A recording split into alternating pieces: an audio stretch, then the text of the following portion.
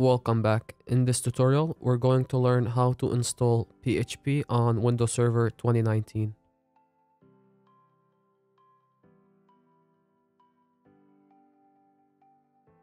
To download PHP, we're gonna go to the Windows PHP site, which is windows.php.net. This is the official website for PHP installations on Windows. And from here, you wanna click on Downloads. And you want to find your PHP version here. So in my case, I'm going to install 7.4. So let's go ahead and download the zip file.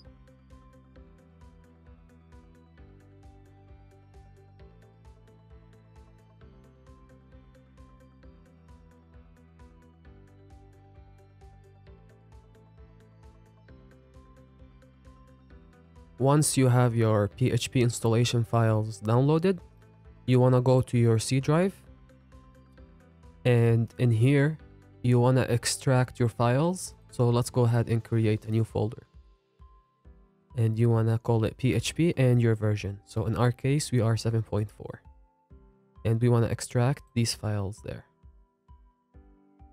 Let's go ahead and copy this address here.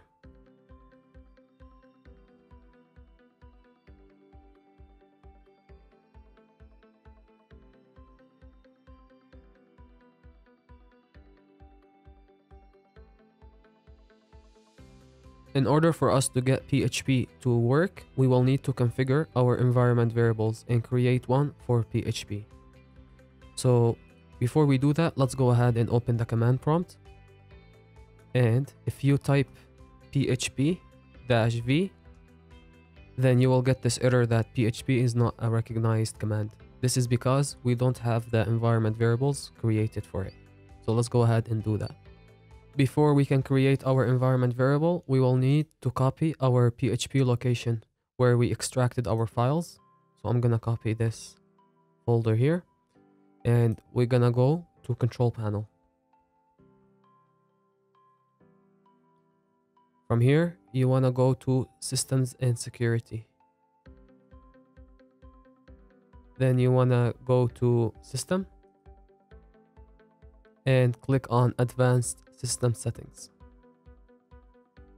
Click on environment variables, and here inside system variables you will find a variable called path. Modify this and add your PHP location, so we have it inside our C drive.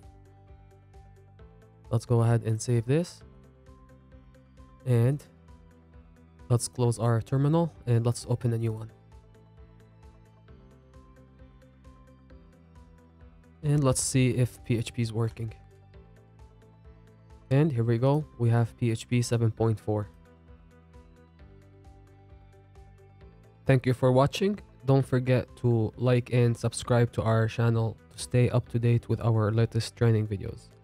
If you guys have any questions, post it down in the comments below.